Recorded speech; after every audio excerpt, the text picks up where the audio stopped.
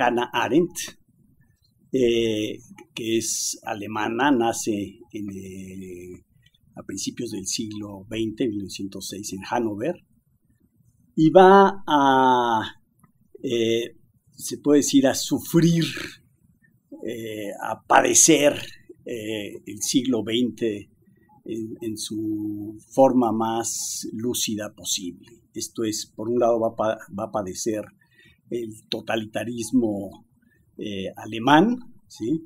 Y por el otro lado va a ser la mejor reflexión sobre ello.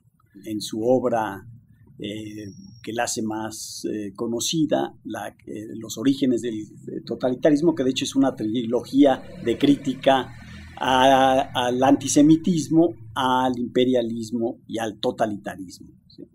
Pero su vigencia es esencial en la medida en que se vuelve una crítica general al problema de lo político, ¿sí?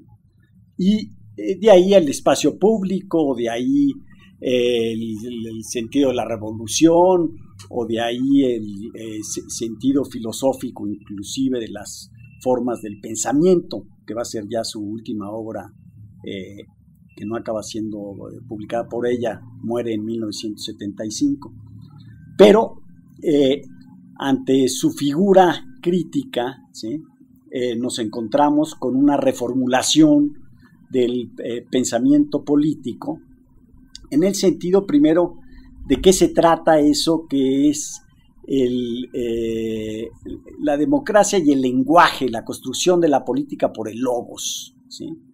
Y a partir de eso va a recrear entonces el pensamiento sobre las relaciones políticas, esencialmente a través del lenguaje, que es el hecho público que permite construir un mundo entre los hombres. Pero por supuesto también a la hora de pensar en el totalitarismo lo piensa como el problema de la desolación, ¿sí?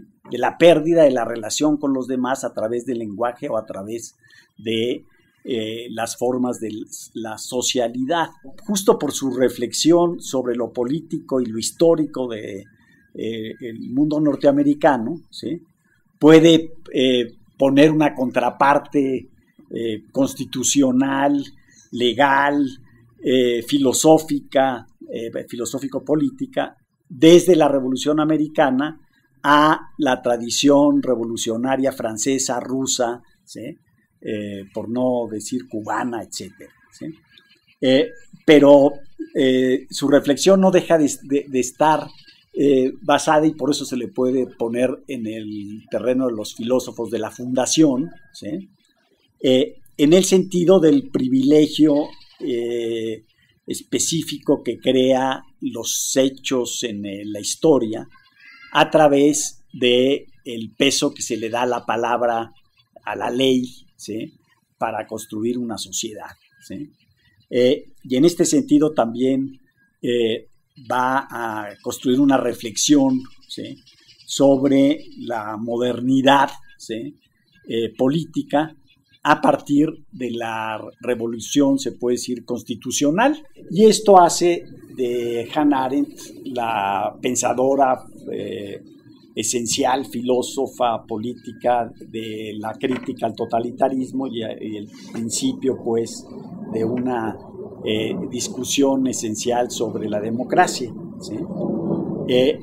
Aunque se puede decir es bastante más una filósofa política que una científica política ya de las estructuras inmediatas del quehacer político cotidiano, ¿sí?